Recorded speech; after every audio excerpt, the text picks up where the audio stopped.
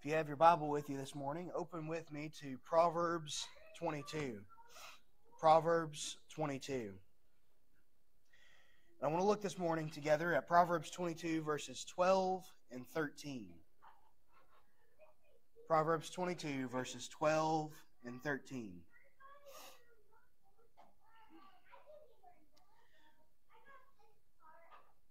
The eyes of the Lord preserve knowledge, but he overthrows the words of the treacherous man. The sluggard says, "There is a lion outside. I will be killed in the streets." Let's pray. Lord, we thank you for this morning. We thank you for your word, that you have preserved it from generation to generation, and that we have it now, that we might be able to learn from it, that we might be able to see more of your Son. And so, Lord, we ask that even in this Old Testament text, that you would show us more of your Son, that you would reveal to us more of his beauty and glory and worth. Father, we pray this in his name. Amen. There was a story of a young girl whose mother would tuck her into bed at night. And right before this young girl's mother walked out of the bedroom, she turned off the lights. And the little girl said, "Mommy, do I have to turn my lights off?" And the mom responded, "Well, yes, honey, you have to have your lights off so you can go to bed." And the little girl responded, "Well, God keeps the moon on at night when he goes to sleep." And the mom turned around and responded, "Well, honey, that's because God never sleeps." And so in this text this morning, what we see ultimately is in verse 12, something about the character or nature or attributes of God. We see something about who God is and what God does. And in verse 13, we see the sluggard who is presented to us, someone who is often tempted to stray away from trusting in God, someone who is often tempted to look at the things of the world and be captured by fear and dismay. What I want us to see in verse 12 is the irrationality of fear. The irrationality of fear. Look with me at Proverbs 22, verse 12. The eyes of the Lord preserve knowledge, but he overthrows the words of the treacherous man. Now, when the Bible speaks of the eyes of God, or the hands of God, or of the feet of God, it's what's known by theologians as anthropomorphic language. That is, language that explains in human terms that which is not human. So in other words, God does not have a body, because we're told elsewhere in Scripture that God the Father is spirit.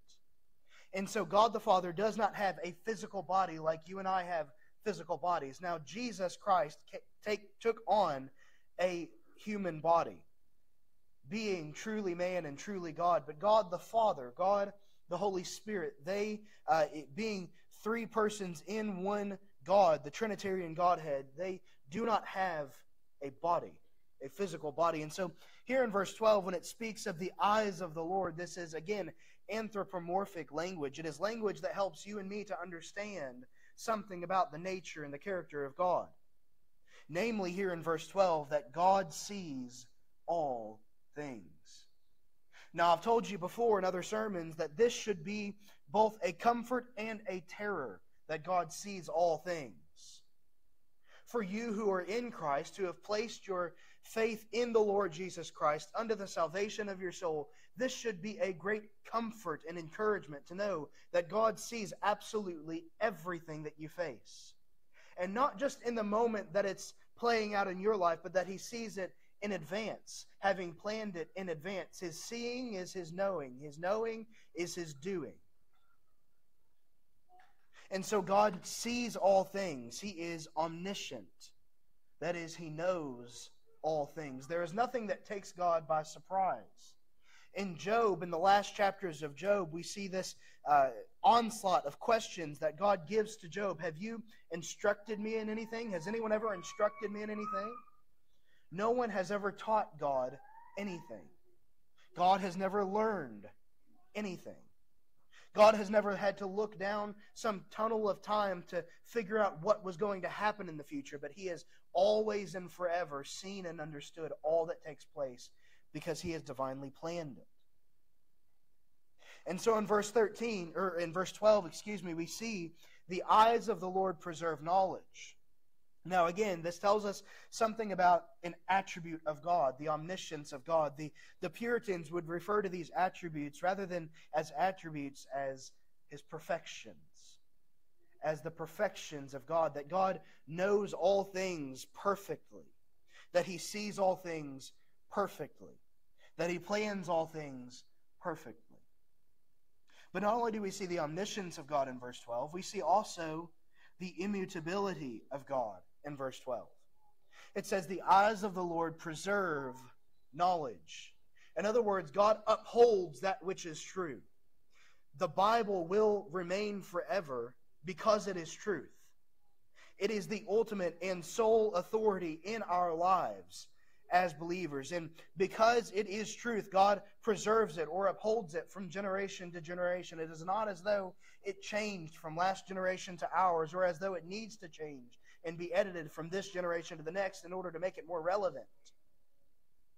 But the Word of God is living and active, able to pierce to the division of spirit and soul.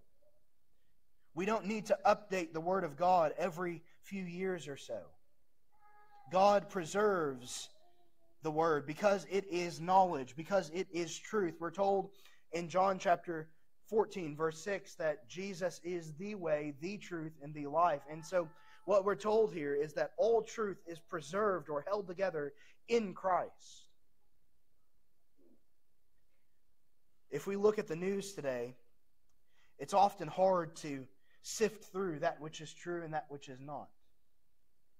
It's often hard to try to figure out who's telling the truth and who's telling a lie. Who's telling that which is good for the people and that which is good for them. It's hard to discern those things sometimes. But not so with the Word of God.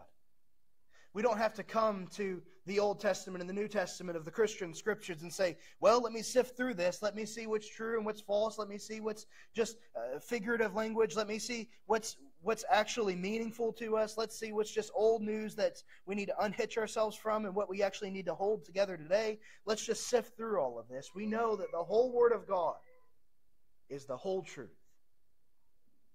And God preserves it. And in His preservation of it, we again see His immutability, that God never changes, and therefore His truth never changes. Not only that, we see the omnipotence of God, or the power of God, and that the eyes of the Lord preserve knowledge. That God is powerful enough to hold His word from generation to generation. That no matter what comes against God and His kingdom and His word remains true. Nothing ever puts God at risk of losing His supreme authority. No one has ever elected God to office, and no one has to re-elect God to office. God is God. He is God. He always has been God. He is God today, and He will forever be God. And no other little g gods or idols that we have in our lives or in our society or in our culture around us will ever make God susceptible to being cast off of His throne. He is omnipotent. He is all-powerful enough to preserve His truth, to hold His truth up, no matter what comes against it. The other attribute of God that we see, or again, as the Puritans would call Him, the perfection of God, is in this second clause of verse 12. But He overthrows the words of the treacherous man. We see His justice or His equity. That God is not a pacifist, that God does not allow for sin and sinners to stand in His courtyard, but that instead He will cast them out. He will cast out sinfulness. He will cast out that which is false. He will not allow it to stand. It will be burned up in the last days. Now, King Solomon is writing first and foremost to the primary audience of his own Son. But he's writing to us too, because God's Word, again, has been preserved according to verse 12. So what is all of this about? Why is Proverbs 22, verses 12 and 13 included in our Bibles? Well, go back with me to Proverbs chapter 1. Proverbs chapter 1. And we'll see exactly what all of this is about. Proverbs chapter 1, beginning in verse 1. The Proverbs of Solomon, so there we have that King Solomon is the author or human writer of these under the inspiration of the Holy Spirit. The Proverbs of Solomon, the son of David, king of Israel. To know wisdom and instruction, to discern the sayings of understanding, to receive instruction in wise behavior, righteousness, justice, and equity, to give prudence to the naive, to the youth, knowledge and discretion. A wise man will hear and increase in learning, and a man of understanding will acquire wise counsel. To understand a proverb and a figure, the word of the wise and their riddles. The fear of the Lord is the beginning of knowledge. Fools despise wisdom and instruction. In other words, King Solomon is writing so that he might pass down some wisdom to his son. He wants to teach his son and us, by and through the inspiration of the Holy Spirit in this book, how to fear the Lord. And so, in other words, what he's doing here in Proverbs 22, verses 12 and 13, is he's teaching us how to appropriately place our fear. You see, so often we have fear that is misplaced. And we see that in verse 13. Proverbs 22, verse 13. The sluggard says, that is, the lazy man. We'll come back to that. The sluggard says, there is a lion outside. I will be killed in the streets. Now, the language that he uses here, I will be killed in the streets, is not figurative, is not illustrative. It is literal language. He actually believes that if he goes out into the public square, or into the streets, as that's translated, into the public square, if he goes outside of the front doors of his house and his home church, he's going to not just be killed by being cast out, by being an outcast of society and being killed in his social life. He's not just going to be killed by having his feelings hurt. He literally believes that he will be murdered, that he will be assassinated, that he will be torn to bits and pieces. And that's why in verse 13, at the beginning of that, the sluggard says, there is a lion outside. There is one prowling around who seeks to destroy me, who seeks to absolutely obliterate me, to tear me into pieces. Now, the irony of this is that the sluggard isn't wrong. He's not lying. He's not telling some falsehood. The sluggard is telling something that is entirely true. We know it to be true. 1 Peter 5, verse 8. Be of sober spirit. Be on the alert. Your adversary, the devil, prowls around like a roaring lion, seeking someone to devour. So, what do? Since verse 13 is true, that there is a lion prowling around seeking whom he may devour, since verse 13 is not a falsehood, this sluggard just giving this excuse just to abdicate himself from actually doing anything, since it is true, and since the fear that which we fear is real, then why not fear it? Why not just throw in the towel and say, well, there's a lion out there, the devil is powerful enough to destroy me, the devil could tear me into pieces, the devil could raise up people against me, and everybody could hate me, I could be an outcast of society, I could literally be torn to pieces, I could be put in prison for preaching the gospel, I could be murdered for it, I could be hated for it, I could be made fun of for it. Since all of that is true, I'm just going to not do anything. You see, the world is perfectly fine with us as Christians living our Christian life in private. They're perfectly fine with that. So long as we come here and have our worship service for an hour each Sunday, but then we shut the doors of the church, lock them up, and lock all that we hold true behind those doors. So long as we have our beliefs and convictions within our own households, but when we leave the household, we leave it there. The world's perfectly fine with that. You can have your worship in private. Just don't bring it out in the public. Don't bring all that into your politics. Don't bring all that into your workplace. Don't bring all that into the public squares, or as it says in verse 13, into the streets. Leave that in your church. Leave that in your home. Don't bring that into the streets. Because we'll kill you if you do. We'll hate you for it if you do. The world is perfectly fine with us having a secret and private religion.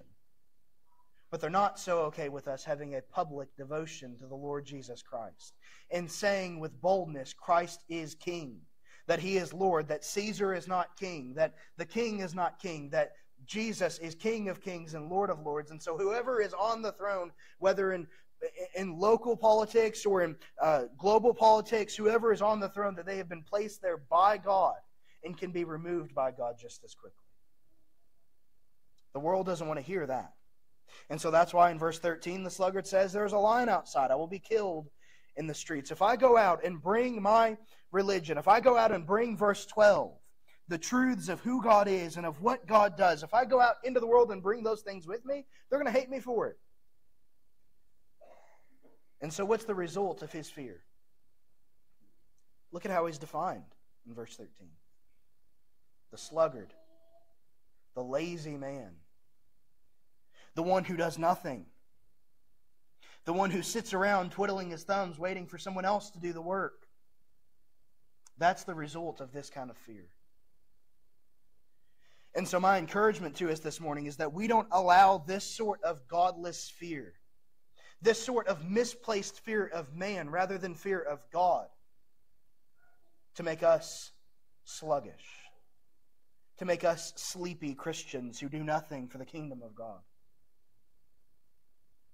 Instead, we need to do as Proverbs chapter 1 verse 7 says, and fear God rather than man. We must obey God rather than man. We must fear God rather than man. We must honor God rather than man. It was Spurgeon who said that the sovereignty of God is the pillow upon which the child of God rests his head at night, giving him perfect peace. The psalmist in Psalm 27 verse 1 says, the Lord is my light and salvation. Whom shall I fear? The Lord is the defense of my life. Whom shall I dread? John Flavel is one of my favorite of the Puritan writers, and he wrote in his book, Triumphing Over Sinful Fear, if we loved our lives less, we would fear and tremble less. We are to esteem our lives as poor, lowly things in comparison to our love for Christ. We are to esteem our lives as poor, lowly things in comparison to our love for Christ. And so here's my question this morning. How can we love and cherish and treasure and honor and obey and fear the Lord Jesus Christ so much, so deeply, that the things of this world grow strangely dim in comparison to the light of His glory and grace? Let me put it another way. How can our fear of Christ make whatever fear of man we might have to just go away? And to say, yes, there is a reality that the world hates what I have to tell them. Yes, there is a reality that I might be an outcast socially speaking. Yes, there is a reality that I might lose my job. Yes, there is a reality that I might be hated by my neighbors. Yes, there is even a reality that I might be literally, verse 13 of Proverbs 22, put to death. But all of that would be worth it if only I could tell someone of the name of Christ. Go with me to Matthew 28 really quickly. Matthew 28. I want to look together at the Great Commission, and I want to see three things here. Matthew 28, verses 16 through 20. But the 11 disciples proceeded to Galilee, to the mountain which Jesus had designated. When they saw him, they worshipped him, but some were doubtful. And Jesus came up and spoke to them, saying, all authority has been given to me in heaven and on earth. Go therefore and make disciples of all the nations, baptizing them in the name of the Father and of the Son and of the Holy Spirit, teaching them to observe all that I commanded you. And lo, I am with you always, even to the end of the age. Now there are three things I want to see. The first is in verse 17. When they, being the disciples, saw him, they worshipped him, but some were doubtful. Now these were the disciples. These were the 12 who had walked with Jesus, who had witnessed all of the miracles he had performed. They heard his authority in his teaching. They heard all of the preaching that he had. They heard the unraveling of the prophecies that pointed to him. They saw and witnessed it all. They had walked with him for these 3 years of his earthly ministry. And yet some were still doubtful. Some were still unsure. Some were still tempted to dismay. Now, I don't know about you, but that's an encouragement. To know that these who had literally walked with Jesus, yet still faced doubts and times of dismay. That's an encouragement for me, because sometimes I don't doubt God. I don't doubt His existence. I don't doubt the reality of who He is. But sometimes I'm tempted to doubt whether or not He's at work in my particular situation. Sometimes I'm tempted to doubt whether or not He cares if I bring this small concern to Him whenever someone else is dealing with the loss of a loved one, and that concern is far deeper than my concern. And maybe that's you. Maybe you're tempted at times to have these sorts of doubts. But verse 17 is an encouragement to me. To know that even the disciples who walked closest with him in his earthly ministry had doubts at times. And here's the encouragement that Jesus comes alongside those who were doubtful, and he gives to them. Verse 18. And Jesus came up to them and spoke to them, saying, all authority has been given to me in heaven and on earth. The second thing I want us to see in this text is that Jesus has all authority. That He doesn't have some authority, He doesn't have most authority, He doesn't have authority over that which we have given Him authority over. He has all authority. And not just in the abstract, in the spiritual world, in this sort of religious concept, just kind of hanging out in the air.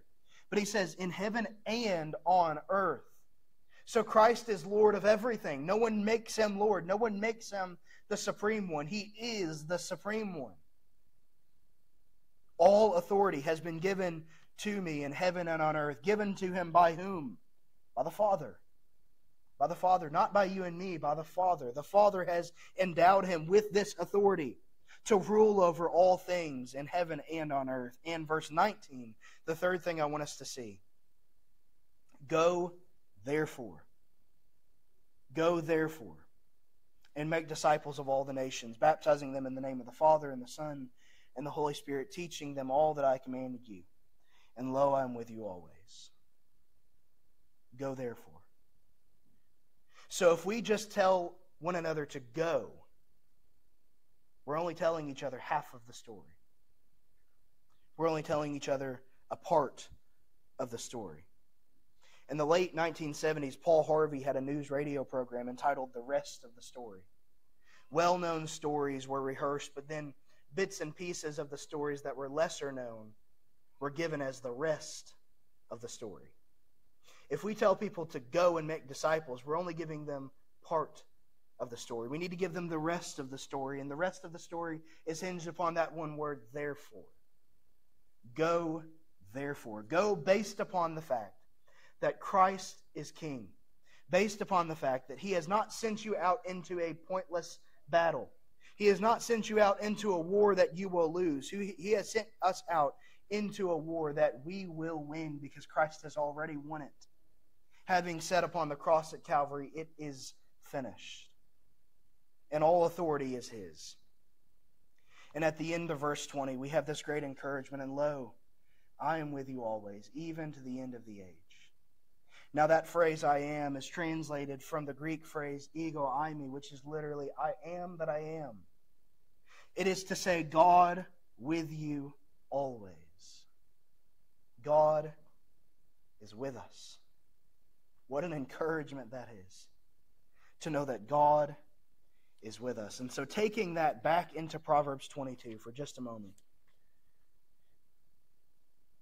Verse 12, The eyes of the Lord preserve knowledge, but he overthrows the words of the treacherous man. Knowing that God is with us, that Christ is on the throne, that everything in this world belongs to him, and that the earth is his footstool. Knowing who God is and what God does, that he is in control, that he is sovereign over all, that he is the supreme one, enables us never to be defined by verse 13. Trusting in the person and work of the Lord Jesus Christ helps us never to be like the sluggard who says, there is a lion outside, I will be killed in the streets. But instead to say, there's a lion outside, I will be killed in the streets, and so what? I'm going to live for Christ anyway. Jonathan Edwards said, resolved I will live for Christ. Resolved I will live for Christ even if no one else does. So that's my prayer for us, is that we would not be like this sluggard, but instead we would be like those who have been saved by the miraculous grace of Christ and who want to tell anyone and everyone who has ears to hear of what Christ can do for them. Let me close with a story. There was a man from Africa. His name was Joseph. And he was saved under the crusade ministry of Billy Graham. And he went back to his small African hut village and would go door to door canvassing from hut to hut, telling his neighbors about Christ and about salvation and about their need to repent of their sins and their idols. And if you know anything about Africa, you know that it is a country of great idolatry. And so they hated him for it. And so the men dragged him out into the public square, into the square of their town, and they beat him nearly to death and left him to die outside of their village. By a miracle of God, the man came back and would go back door to door telling them again of the gospel. And this time, not only the men would beat him, but the women and the children would actually surround him and try to beat this man to death for telling them the gospel. And again, they would leave him to die. But as the man woke up that second time, he noticed that he was surrounded by the people who had beat him nearly to death. And instead of beating him to death, they were now nursing him back to health. And the reason for that was because as he closed his eyes from the second beating that he took for sharing the gospel, he closed his eyes saying, repent and believe in the Lord Jesus Christ and you will be saved. Repent and believe in the Lord Jesus Christ and you will be saved. And he woke up to find that all those who were around him had come to faith in the Lord Jesus Christ and they had been saved. That is the power of the gospel. That is the power of the gospel. That even those who absolutely hate anyone who would have anything to say about Christ can come to salvation by the power of Christ at work in them. So that encourages me that I don't have strength enough. I don't have wisdom enough. I don't have intelligence enough to share the gospel. But it's Christ at work in me. And it's Christ at work in each and every one of us who sit in this room this morning, claiming His blood as our redemption. What a precious gift it is to know that God is on the throne, that He is with us always. Let's pray. Lord, we thank You for Your Son and for what He has accomplished on our behalf. And Lord, we thank You that He is with us now, that He has not left us, that He has not merely given us the tools to then go on about our own, but that He is with us, that He is actively and forever working in and through us. So, Father, would You help us? Help us to love Him and treasure Him and cherish Him so much that Romans 8:18, which tells us that the worries of this world pale in comparison to the beauty that we behold on the other side of glory when we behold Christ. Help that to be a reality for us now. That as we behold His beauty, His glory, that all the things of earth would grow strangely dim in the light of His glory and grace. Would You empower us to be people on the move for Your kingdom? And we pray this in Christ's strong name.